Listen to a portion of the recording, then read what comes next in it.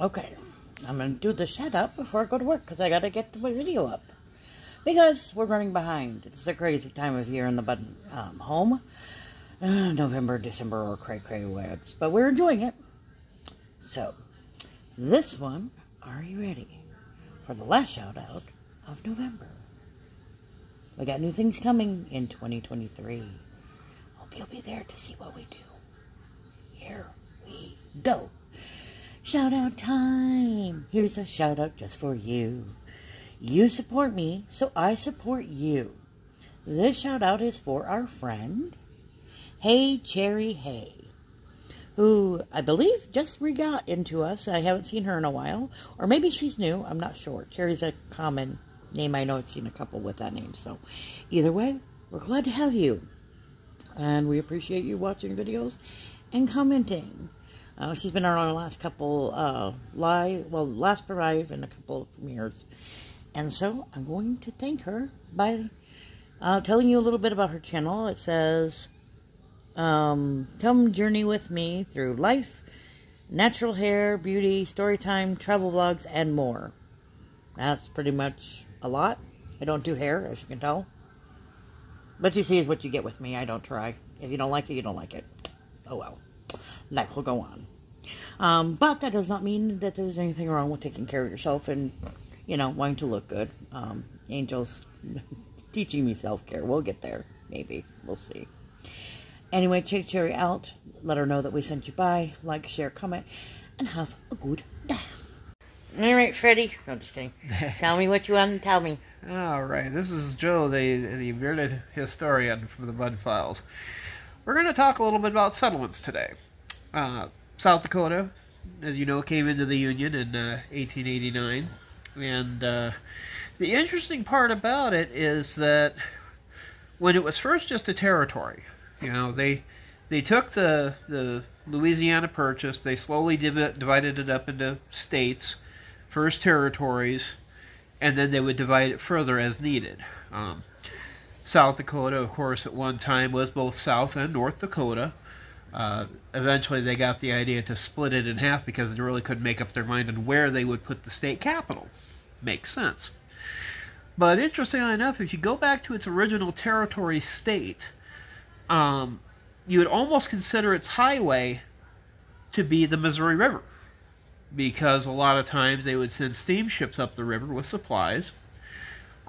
If they found a good place that they could, you know, put anchor down and move stuff onto the shore and start settlements, the area over there was really good for growing crops and stuff. They had a lot of places like Vermilion, which is a pretty good town, college town right now.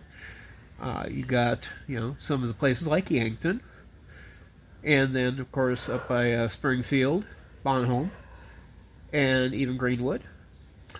But the primary thing is that, you know, at the very first, give 2-3 decades, that was the big thing that helped South Dakota start to grow, was that, you know, they had a way in outside of, you know, using your feet or, you know, having a land rush, which eventually would happen in some places. A lot of people will look at South Dakota and they'll go, the southeastern corner, you know, it's very meticulous, very well laid out. There's a lot of farmers that came into the area. The big thing that a lot of people also realize is that the East River, you know, it had a lot of its bloom way before they even got to the other side of the river, which is understandable. Also, a lot of the towns would start to grow around the locations of the railroads. Mitchell became a hub for the Milwaukee line. The Northwestern came up through Parker. You also had the St. Paul, which, you know, came up through Canton. And of course, Sioux Falls had, you know, railroads going in about 7 different directions. It was a major hub for the Midwest. A lot of stuff took and sprouted coming over from Montana, well, Minnesota. And as the town on that side grew, you know, places like Watertown saw a lot of population. Millbank still in existence, even though it's a small town. The town of Brookings, another college town. And you also had some places, interestingly enough, that bloomed because of the trains, but also died because of the trains. A lot of places were promised that, oh, we'll have the train come through here. Well, the train would come through, and then as the train moved on, the jobs and the people went with it. You know, a lot of places can say, oh yeah, well, we need a train because we've got farmers. Well, yeah, so does everybody else in eastern South Dakota. So you had to find a second or third source for people to take and bring, you know, a railroad and keep that railroad going. They need a reason to stay. Yeah, because, I mean, just as much as everybody likes having a town called Stockholm, it's not going to be your number one thing to keep the place going. There's a lot of places in eastern South Dakota. We could have a Jeopardy game. Is this or not a town in eastern South Dakota? Vienna. Only people who are like you would know the answer to that question. Exactly. Or either that or they're cheating and they're looking it up as we're talking. Google's not allowed. Oh. And yes, we actually do have a Dallas out here too.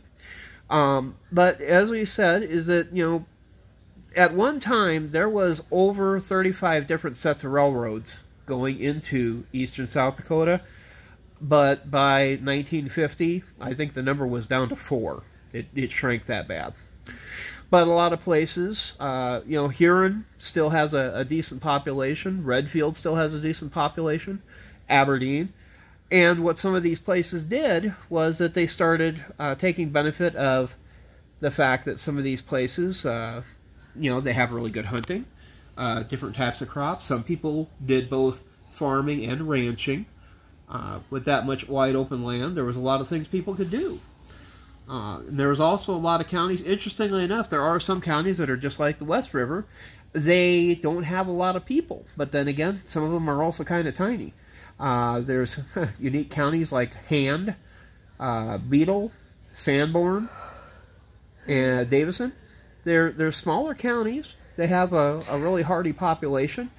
They do get some pretty, you know, heavy weather, isn't snow, depending on where you're at in the county. I have read where we've seen places completely shut down because of snow. And even today, if it gets bad enough, they will shut down the I-90 interstate, which is our primary artery cutting straight through the state. If it usually gets bad enough that they shut down I-90, you can usually bank on it lasting anywhere from 2 to 3 days while they try to get plows going again. They usually see the semis banned from being able to drive on I-90, and then all the truck stops along I-90 are full of semis parked. Armour is the one of the big towns in Douglas County. Charles Mix, which is actually right on the Missouri River, saw a lot of some of its towns both bloom with the idea that, you know, the state was going to be huge. Then as soon as the railroad stopped going through some of the towns died. There was a town called Academy. It's now a ghost town. There was a town called Jasper. Pretty much a ghost town now. Hepner, same deal. White Swan, same issue. Now, some of these counties, it wasn't as much as the fact that the state didn't grow, is that they also divided up some of the land between tribes. Over on the east side of the Missouri River, the Crow Creek had a reservation that was already established, and they maintained their land to this day. You know, it's part of their property. Further down, there was parts of Charles Mix that belonged to the Yankton Sioux, and it's now just part of the Charles Mix County. There was also another one that was up by Watertown, and that was the Lake Traverse Indian Reservation, and it's recognized as a standing reservation now. But as the counties would go along, you know, they were nicely divided up. You know, everything was sent out to the map makers would go through and they'd look at the square footage, and they would draw lines out to make sure everybody got their property and everything squared away. Now, there are some places that, you know, where the railroads took and kind of went light. Those towns like Lebanon. Lebanon's still there. but just not as nearly populated. Hoven is kind of an interesting case because I've actually been to the town. They have an absolutely huge church. The only thing is, I think you could fit the entire town inside the church. It's that small. But, you know, in its heyday, originally they were planning on probably running the railroad up through there, and then maybe connect it up to Selby or Bodle. But as it is, they are pretty much just a wide open. Springs was a name of a town that is now no longer there. There are places like LeBeau and a town of Eberts and Grass. Interestingly enough, those three pretty much are now underwater, because when the 1950s came around, a couple engineers had a brilliant idea that they were going to dam up the Missouri River for power. Well, as it were, somebody forgot to do the estimates just right, and, well, I think a total of 7 towns and quite a few square miles of land wound up being underwater, and it actually would cause some bad feelings among the Cheyenne River Indian Reservation, because they wound up having to move their capital. But anyway, our next part of the state that makes it kind of an interesting deal with settlements is over in the Black Hills. Now, setting up a settlement in the Black Hills is a little trickier than actually setting up a township. Now, when you think of the Black Hills, obviously, what's the number one thing we're going after? Gold, and a lot of it. Well, there were 2 ways that people would go for gold in the Black Hills. The first way was known as placer mining. This is when you'd take your pan, you'd go out and find a good creek that shows some promise. People would take some of the gravel and rock, swish it around with a little bit of water, and they'd look for gold flakes. Some places were more prosperous than others. Places up like Deadwood, places down by Custer. Some of the backwater in the Spring Creek showed some promise. And, of course, when the rumor of gold was found to be positive in 1874, thanks to Custer, everybody wanted to come and make it rich quick. I mean, you really can't blame people, you know. The country was going through kind of what was called a panic at the time. And so a lot of the people that, you know, didn't make out that well in the Montana gold rushes came here. And, you know, some people, it all depended on how hardy a person was. It might, you know, keep them busy for, you know, 2 to 3 days. Some people 2 to 3 weeks. Well, as a person would wait, you know, they might try another location. They might try 3 or 4 locations. Well, you had what were called mining claims, and eventually those led to mining camps. Now, some of your mining camps were better organized than others. Some of the places in the northern hills that, you know, would become famous. You got Lee, you got Deadwood, you had, you know, Galena, you had Terry, you had places like Pluma, Carbonate, Maurice was up there, Elmore. And what would happen is that usually the way a camp would work is the camp would have 5 or 6 key businesses within the town. You would have an assayer's office that would be able to tell you, you know, how much gold you had, what its going value was, and then if you wanted to trade it for, you know, company script, you could use the company store to buy, you know, an extra couple blankets, maybe an extra pick, a couple extra pans, and some food.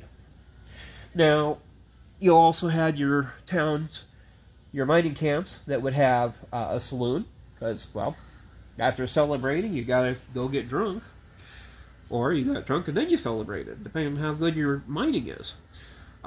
You'd have places that would sell other goods like flour, some meat, maybe some salt pork. Some would also sell ammunition, so if you wanted to protect your claim, you know, there was a lot of claim robbing back then too. Some of these camps weren't exactly well known for, you know, honest efforts. I mean, even some of the stories that came out of Deadwood when we were watching some of the videos, you learn a lot of interesting things about either you made a good business deal or you knew somebody who knew how to take out a problem. But as things would go along, once panning started to slow down, the second phase of mining would kick in, and a lot of that involved going underground. A lot of places would start mining going straight through, granite, digging out tunnels, working with shafts. Of course, the most famous one is the Homestake. But up in the Black Hills, there was no shortage of large-scale mines. A couple of the other buildings that you would see pictures of as time would go along is you would see stamp mills. Stamp mills are a huge construct that would be used basically to break up the rock to get to the gold inside. It was a process of working with the ore. Then you also had cases where they would use cyanide to try to flush the gold ore out of the stones. And then, other parts of the town that you would run into, everybody needed housing, unless you wanted to run strictly a tent city. Some places were like that.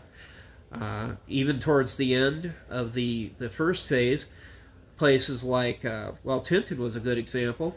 They would have tar paper shacks, and they would have quite a number of them so that the miners would have a place to stay.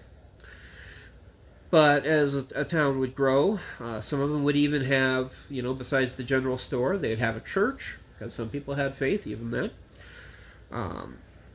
You would have the... Like how you said even then, as if that was a I'm period... going to pray for some gold, Lord, please help me. I'm sure that there were people who did that. Exactly. But I meant, make it something like that. Some period in time there was no religion, some player. Yeah. The crazy thing that I remember reading one time was, and I want to say it was either Dewey or it was Murdoch, but they literally had more churches than saloons. That's my point is that, I mean, there are people who do not believe, but it's very hard to go someplace where they don't believe in something. Exactly. Of some sort. Yeah. But, once they started getting into the mining, the only issue that people would run into there, and we read about this a couple times in like Keystone, is that for a time there, gold was really coming out well at Keystone and Etta. But then the mines over by Hill City, you started having tin become a big prospecting claim. And so all of a sudden, all these miners who were looking to get a guaranteed wage flocked over to Hill City, leaving some of the mines over by Keystone going, wait a second, guys, can we get some workers over here, please? Somebody? And so a lot of places, it became a labor issue. They also had issues depending on, what was a good mining material that they could get out of the ground. Up by Galena, silver was the big strike. Of course, one of the problems that they have with Galena was a problem that you see in about 3 or 4 other places, was a question of legal issue. Because some people would say, well, this guy got this because he drilled into my claim. And then all of a sudden you'd have lawyers arguing about, who was right, who was wrong. If I remember, I had a couple places up by Nemo. There was one guy who was actually accused of salting the ground to try to get investors to come into the neighborhood. That was the Greenwood mine, just north of Nemo. Needless to say, salting is an effort to throw small bits of ore over the soil to try to make it look like it's a plentiful mine, when in actuality it's bone dry and there's nothing to mine there. But, the fun thing about the Black Hills is, gold was well working into the, 21st century. They finally shut it down when the price of gold dropped far enough that they wouldn't have been able to do it as a profit, and so they closed up the mine, and it's now a research facility where they're studying dark matter and neutrinos. However, the fact that there is still people looking for mines, for things like spudamine and uranium, other elements in the Black Hills. Mining is one of those things that it's always going to be around. I mean, granted, there's people that don't like mining because of how the ground's been, ripped apart before, but at the same time, they have made improvements. There's a lot more laws on the books. A lot more things have to be, worked on before they'll just stamp and say, okay, you can go work on this. Which is why we're constantly looking at the idea of mining in places like Rochford, up by Spearfish, and a couple other locations like Tinton, because there's things like Talantium out there. You can find it in one of two places. One of them is in Russia. The other one, right here in the Black Hills. But on to the third phase, and this is where it becomes kind of both a thing of geography and also a little bit of luck. Now, when they originally started making settlements in South Dakota, again, we go back to the rivers. Along the Missouri River, you would have forts that would get established. Obviously, Fort Pierre was a big one. It was also a trading post. There was the Fort Abraham Lincoln up in North Dakota. It would prove to become pivotal by Bismarck. There were a couple others like Fort Sully. And then there was, over by the Black Hills, Fort Meade was founded. Well, as these forts and trails and these rivers, became more of an artery to these lands between the Black Hills and the Missouri River, there were different types of settlements that would come about. Some got their start just as, simple stage stops. A place for, people to stop, get a bite to eat, maybe rest after, a day's worth of a ride in the back of a bouncing stagecoach. For those of us with spinal issues, we know all about the fun of shocks. Yeah. These things didn't have much. But when Custer's discovery made the news wire, the Congress for the Dakota area set up and established 3 major arteries to the Black Hills, both for supplies and to help miners get to Deadwood. There was the one from Bismarck, and it basically went in a due line from Bismarck to Deadwood, crossing every single stream on the way through. There was the one from Fort Pierre to Deadwood.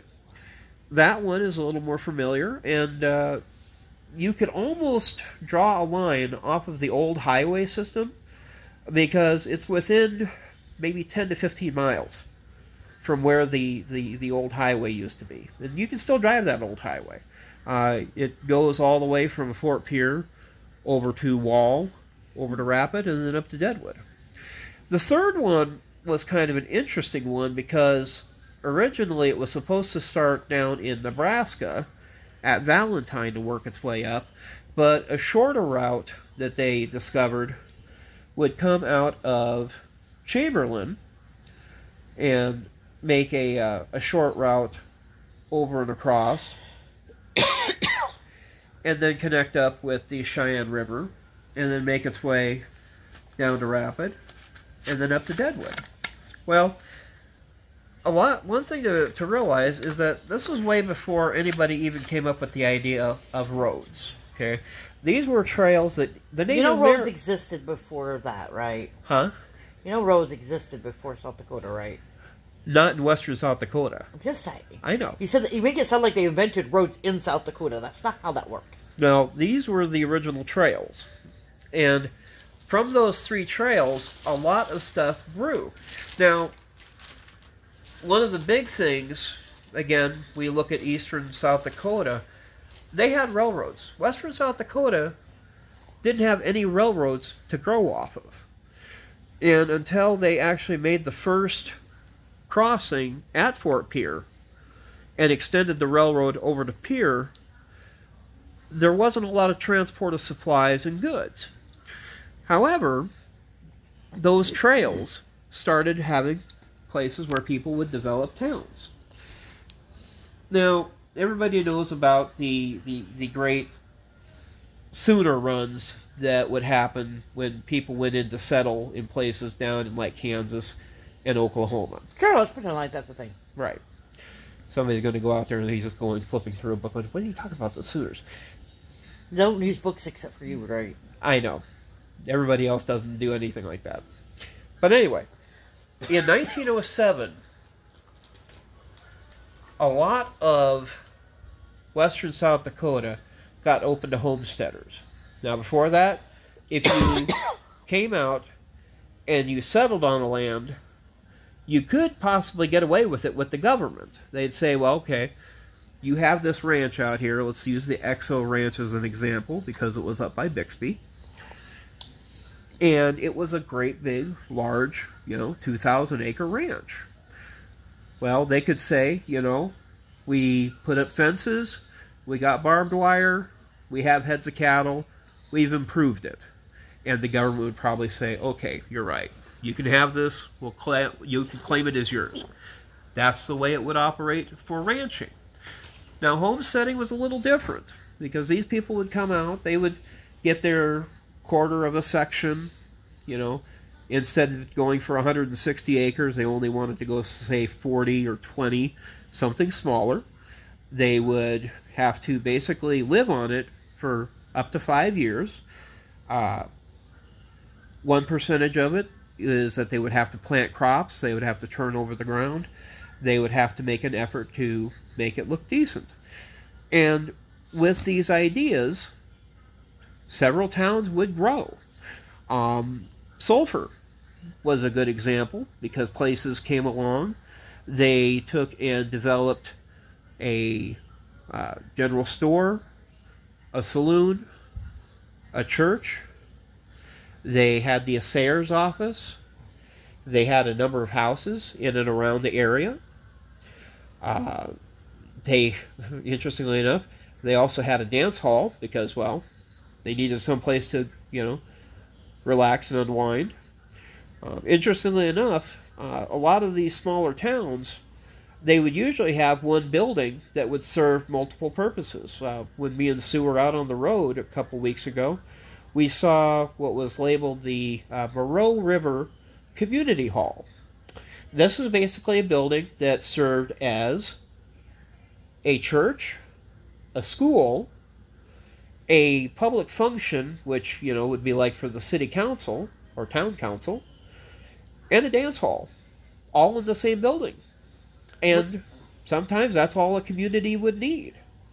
Now, as time would go along, give a good example from what I was reading, Meade County at one time had over 120 rural schools. Now, you got to realize Meade County is about the same size as Rhode Island and Connecticut together. That's a lot of territory. And there was a lot of small settlements that wanted schools for their kids. Sometimes the school might be 5 or 6 students, sometimes it might be 20. It all depends on where they were pulling the kids from. One thing I also learned that was kind of interesting is that one of the places called Stoneville, we've actually been to that school, it was considered a high school at one time. Now, granted, when you think about a high school, I think Central, when I graduated, had a graduating class of about 258 students. Okay, that's a pretty big class. I think my mom told me one time when she was in Denver, when she had a graduating class, I think it was just shy of 1,000. Well, Stoneville's graduating class, I think, was like 26 kids. But they said, when you think about where Stoneville was for the high school, you had two choices, basically. The kids could either go all the way over to Faith, which is maybe 80 miles away. They could go 40 miles over to Sturgis, or they could go down to New Underwood, or they could possibly go up to Bison in Perkins County. But that's a long ways to take and go to school. Especially in the winter. Yeah. And so, back then, a lot of these kids also, when they would take and go to school, they rode horses. I can't imagine riding a horse now to go from Stoneville all the way to Sturgis, can you? No. No. But that's for other reasons other than, distance. I fell off the horse again. But, some of the stories I've read, though, that are absolutely crazy. One teacher who was actually teaching at Cooper, a little town that is no more, got caught in a snowstorm in the 40s. And to go from where she was living to the school was 14 miles on horseback, and the drifts were 4 feet deep. She said thankfully she had a horse that was used to that. But, the thing is that there were communities that, when people got together, they strove to basically have that community sense. And some of the places, to this day, they still survive, You think of a place like Union Center. It's not that big, but it has the gas station. It has a machinist shop for farmers. It has, you could call it a general store. It has, a couple small restaurants. And it has people. That's a lot more than some of the other places we've seen. Stoneville, I think, has a population of 3. They no longer have a post office. Their school is closed, and even their general store is no longer in operation. Then you got places like White Owl. White Owl still has its post office, still has a general store. I saw, interestingly enough, they have a salon now. But a lot of places, it's kind of turned into the mindset that people will go where there's things that they need. We've seen it a couple times. Rapid City is still continually growing, but places like Wall have kind of gone stagnant because there's not much else to do except go to Wall Drug. Or if you're in Faith or Lemon, well, you might be able to work on the railroad or go ranching. But there isn't a lot of other options. I mean, both towns have no colleges or universities to keep the students there. Once they graduate from high school, they're probably not going to stick around. Because they don't have anything to offer. They don't expand or grow or change. Right.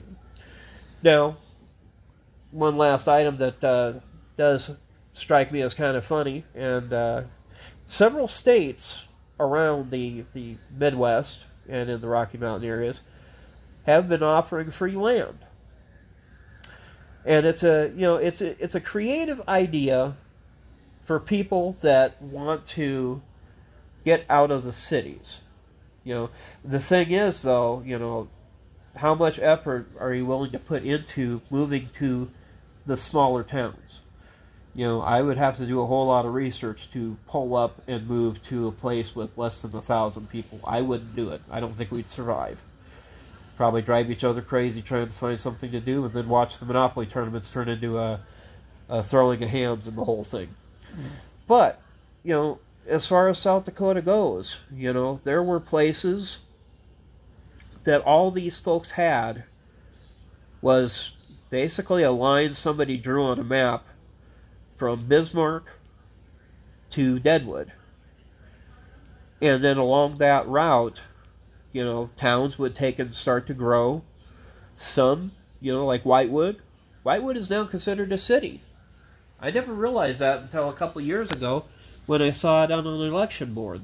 Enough people in the town said, we want to have an actual city council. And so they made it work. Sturgis, originally Deadwood was a town, Deadwood was a city, and Sturgis didn't even exist.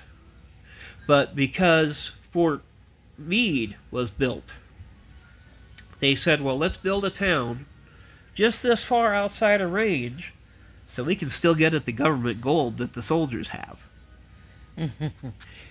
There were plans, and, to this day, there are places out there that towns like White Owl, Enning, Union Center just opened a new school. And there's also places like, I found out that Chalk Butte used to have a school. And it's now in Union Center. They actually picked up the whole school and moved it 20 miles down the road. Hey, you know, if a town is dying, sometimes they'll say, well, we will let you guys have this and just let our students go to your school. It worked. You know, it kept some towns surviving while others, you know, are now empty fields. But as we go, you know, looking at, you know, the western South Dakota area, there's a lot of wide open land. Not nearly as bad as Harding still is, but, you know, there's a lot of people that, you know, they couldn't think of any better place that they'd want to live, you know. And our boy is busy making noises. But anyway, thanks for tuning in, guys. This is Joe from the Mud Files. Be sure to take and check off box 201 on your college prerequisite form, and I'll sign off for your extra credit of 1/2 credit hour for your college class. Have a good one, folks. Take care.